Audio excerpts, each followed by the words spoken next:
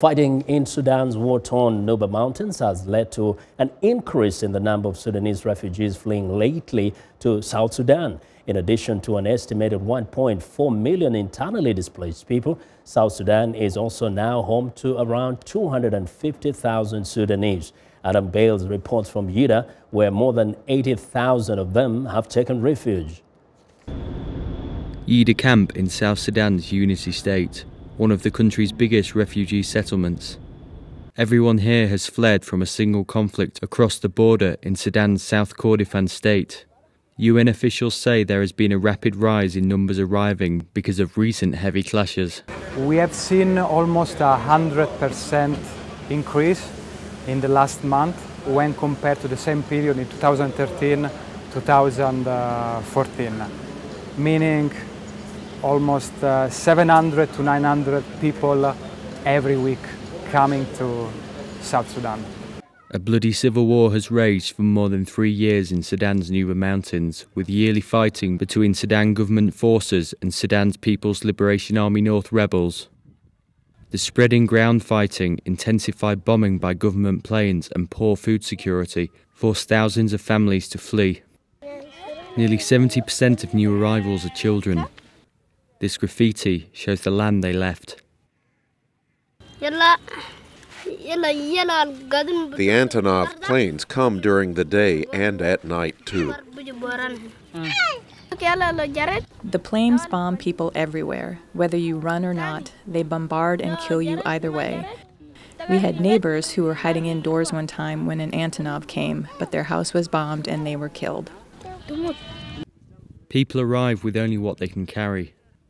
Jalila Abraham arrived today.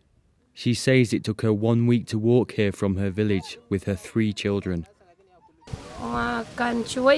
We came here because they continue to bombard us day and night. That is why we ran away.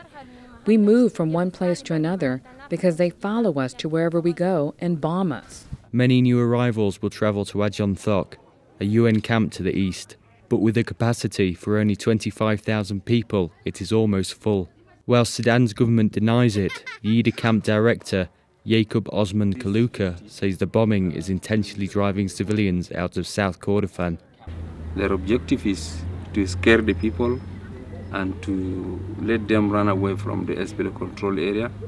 That one by burning all the crops in their fields, burning the houses, and giving them no rest. So at least to evacuate, to empty the Nuba Mountains from the human being so that it can just remain like no man's land. Life in Yida camp is basic but safe. People have access to fresh water and healthcare with help of humanitarian groups. It is unknown how long the refugees will stay, but after peace talks failed last year, many think they may never return home. Before the war, we used to farm, but after the bombardment started, we could not continue with that. We lost our parents, and our children lost their fathers, and life has become so difficult for us. Before the war, we used to live well, but now we don't. Meanwhile, UNHCR says another new camp will soon be established to prepare for a surge of refugees expected from across the border in the coming months.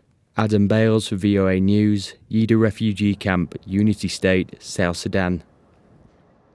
We want to know what you think about Africa 54 and the stories we cover. Join the conversation on Facebook. The address is Africa 54, and check out our headlines 24/7 on voaafrica.com. Coming up.